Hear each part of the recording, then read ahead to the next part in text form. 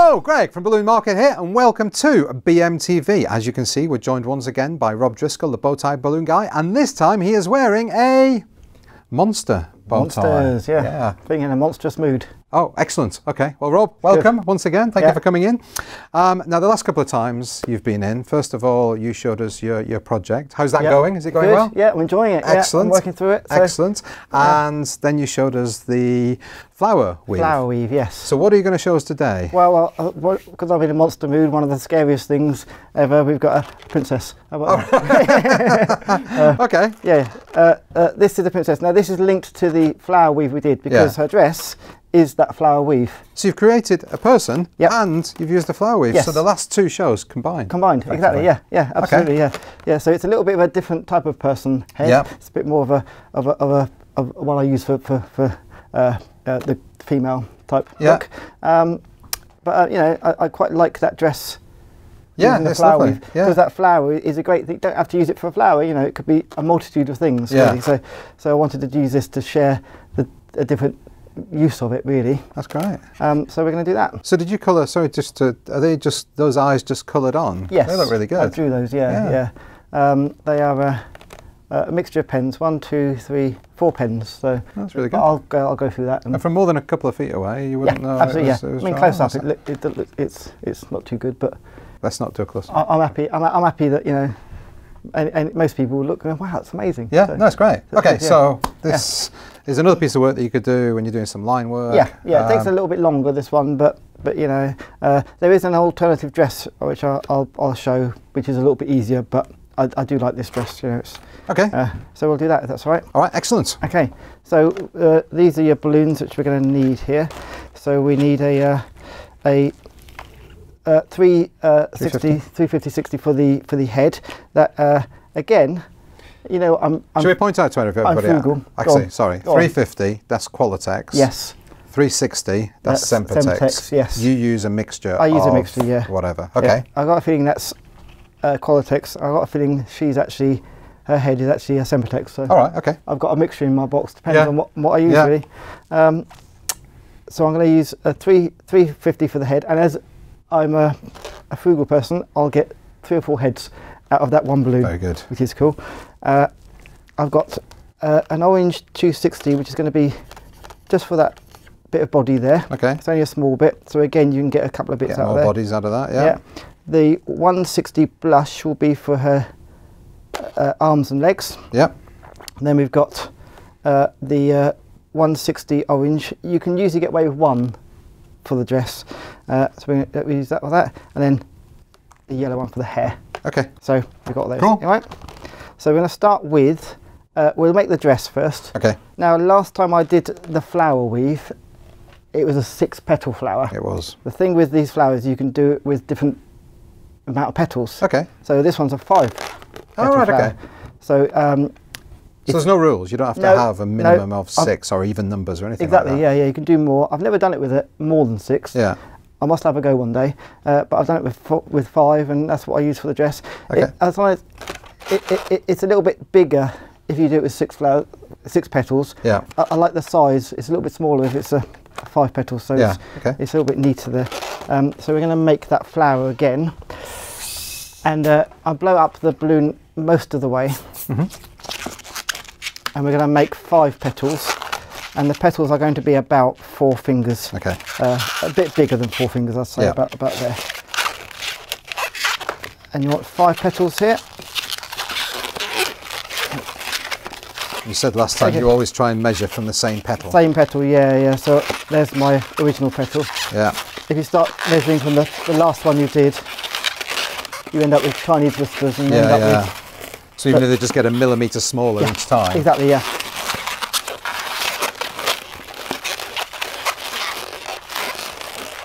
As I say, it's just about get them all out of the one balloon. Yep. Like that. Make sure it's fired off. If you haven't got enough balloon, then use another one as well. Yeah. It's not a problem, you know. Same as last time, we're going to make this, make these into a face the dress. same way, yeah. So they're all pointing the same way around that way. reach through. Now it's a little bit trickier being so small, but a bit of practice should be all right.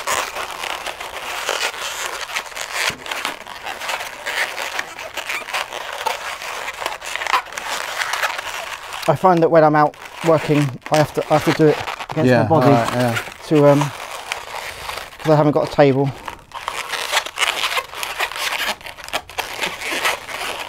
But it's easier with a table. Yeah, I find it is. Ooh.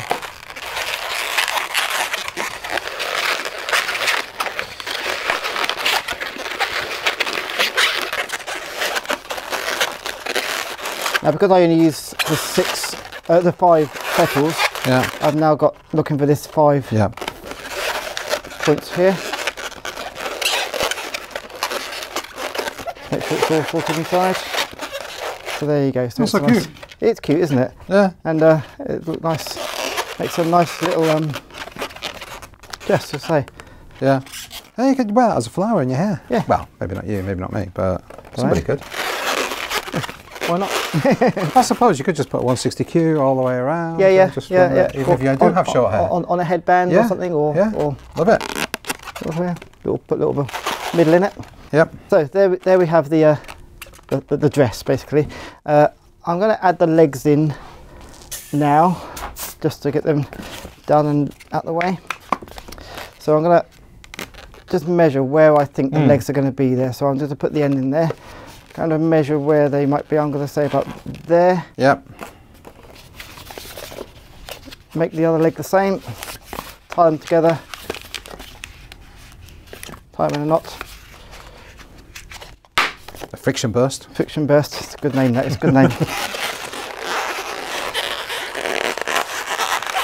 And all I'm doing is I'm pushing the end of the knot through. So simple. Like that. Perfect. Okay. Now we're going to do the body.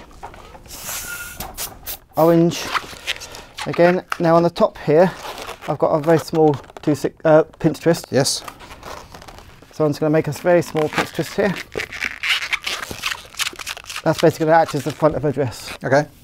And then we're going to do her body. Now, I think I mentioned when I made the people last time, I like small bodies, especially on these little princesses. Yeah. They look much better. If they end up with a long body, then it just looks odd, you know.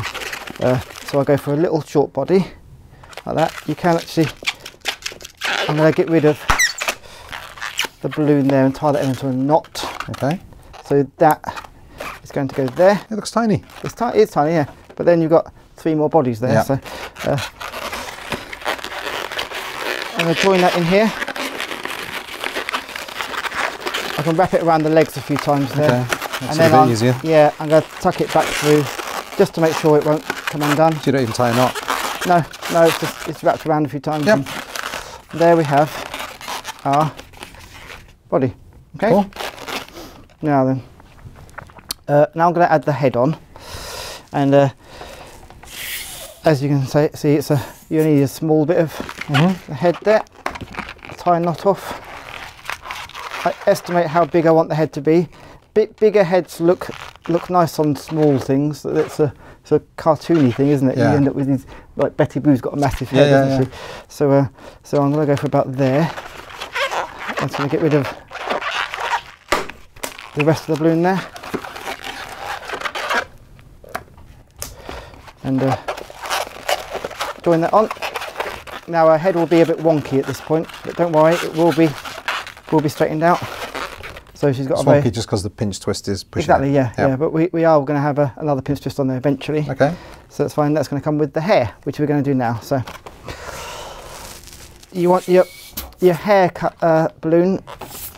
I've blown it up to most of it. There's about 4 fingers left uninflated there. So there are lots of different variations of hair. This is the simple one that I use. I love that your unit of measurement is fingers. Fingers, yeah. Always measuring fingers. Yeah. Not inches, not centimetres. No. Fingers is good. So I've got the top knots here. I'm going to. I've done a pinch twist in the end, or did do a pinch twist. That pinch twist is going to join to the knot on the top of the hair. Okay. like that. All right. And then I'm going to run the hair down to the back. And it's a bit like the people I did last time. I don't want to go straight down. Yeah. I want to go around the head. So I'll make it a little bit longer. Yeah. If you have it too short, then it pulls the head back. I see. It's looking up. Okay. So you want the head to be down forward a bit. And done. Knock her out with the balloon again. So as you can see, I've gone around rather than straight down. Now we're going to go around the side. Same again. I go around rather than straight down. Now at this point, I'm going to put in a bit of a fringe. Okay. You can do this fringe at any time. You could have done it right at the beginning if you wanted. Yeah. Or you can do it at the next step, but when I remember, I'll put a fringe in. And all I'm doing is I'm just doing a little, loop. You forgot? I forgot, yeah, to do it at the beginning. But I often do, you know, think, oh yeah, do the fringe now. Yeah. So that's what you were saying earlier on about you just kind of wing it with you're in front of people and you're going to do it and just pretend things are meant to happen. Whichever way around it's going to work, you know. Yeah. So I've got the back here, got the side, I've now done the little fringe there, which is just a little loop. Yeah. And now I'm going to replicate the other side of the head.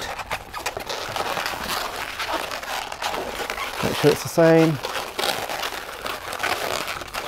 Like that, so we've got... Perfect, We've got a few gaps at the back there, but we're going to fill those up. Yeah. Just while I'm here now, I'm going to put a pinch twist at the bottom here, and this is to be the opposite pinch twist to the orange at the front. Yeah. That just holds the head secure, and it'll hold the arms when we put those on. So that's now like that. And now all we need to do is to fill these gaps here. So we're going to run that up.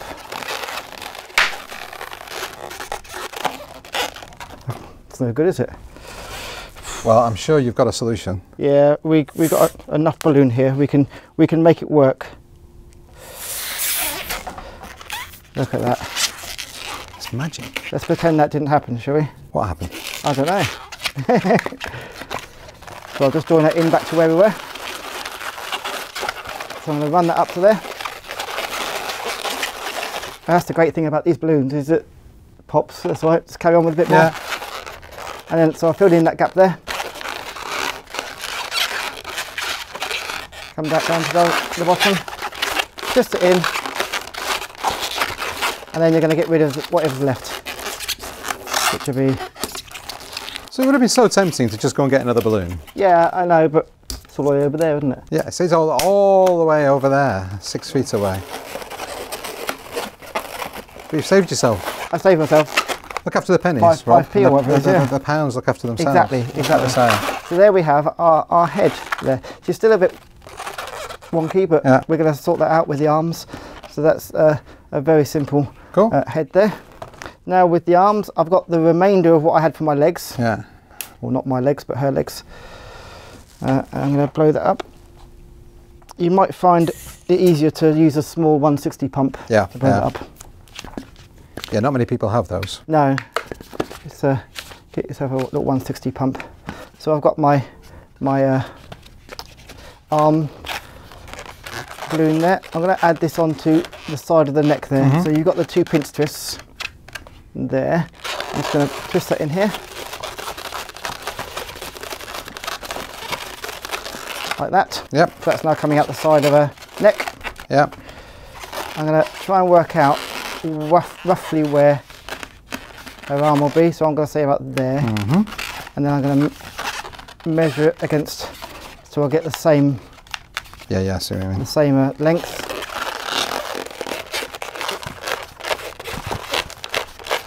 So those little pinch twists that you put in, they are basically attachment points for all the other balloons. Yeah.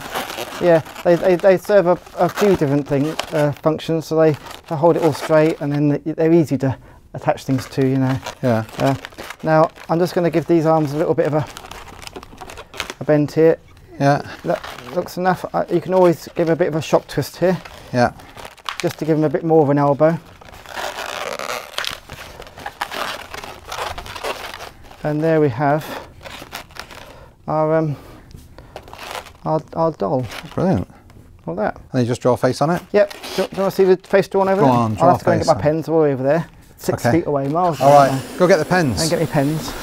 So I've got a black, a pink pen, a blue one for the eyes, and a white one. This is an Edding 750 I use. Yep.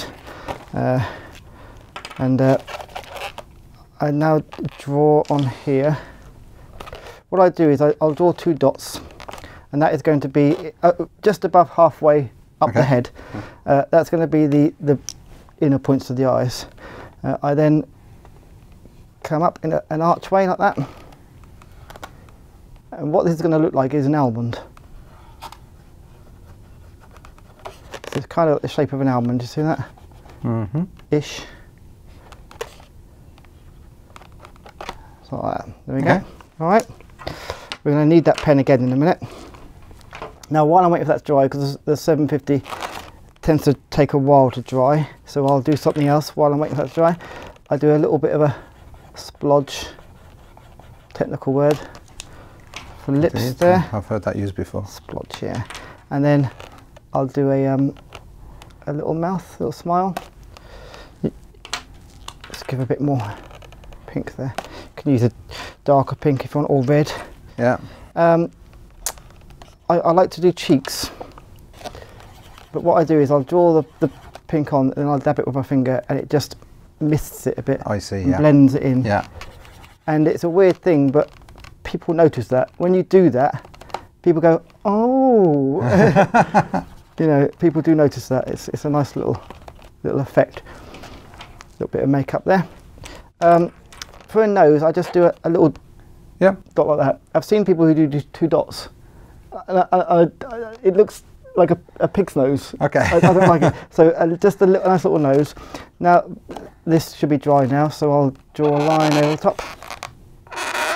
Fairly thick line over the top. Yeah. A smaller line underneath, like that. And now you need your eye colour. Pull that in. Like so. Black in the middle. And then this is the bit which I think brings her to life.